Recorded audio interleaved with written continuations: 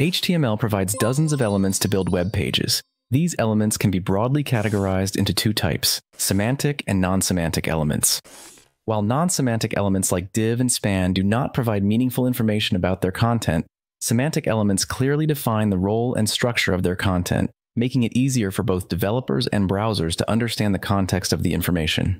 For example, here all the content is wrapped inside div elements. While it visually displays the content, nothing in the code tells us whether this is a header, a main section, or some other important part of the page. However, here, we use the main element to indicate that this is the main content of the page.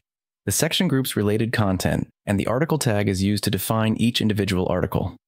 Using semantic elements in HTML offers several benefits.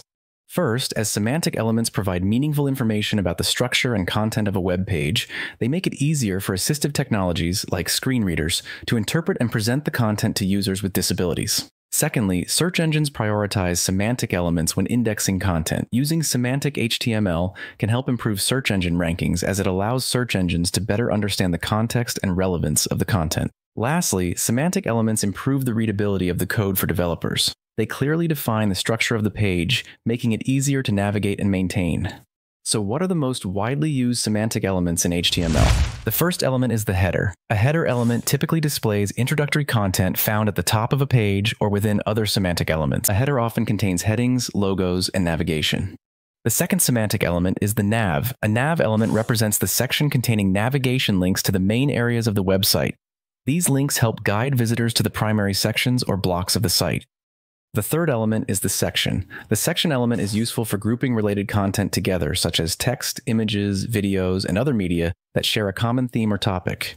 A section element can be used to divide larger elements like articles or main content into smaller, distinct sections, or to add structure to navigation, multimedia, or grouped information. Another element is the main. The main element is used to identify the primary and most essential content of a web page. This element should be unique and only appear once per page. The content inside the main element should be directly related to the purpose of the page and should not include elements that are common across all pages, such as navigation links, site logos, footer information, and so on. Another element is the article. The article is used to define a self-contained piece of content that could be independently distributed or reused. It typically represents a complete or self-sufficient composition, such as a blog post, news article, forum post, or any other independent piece of content.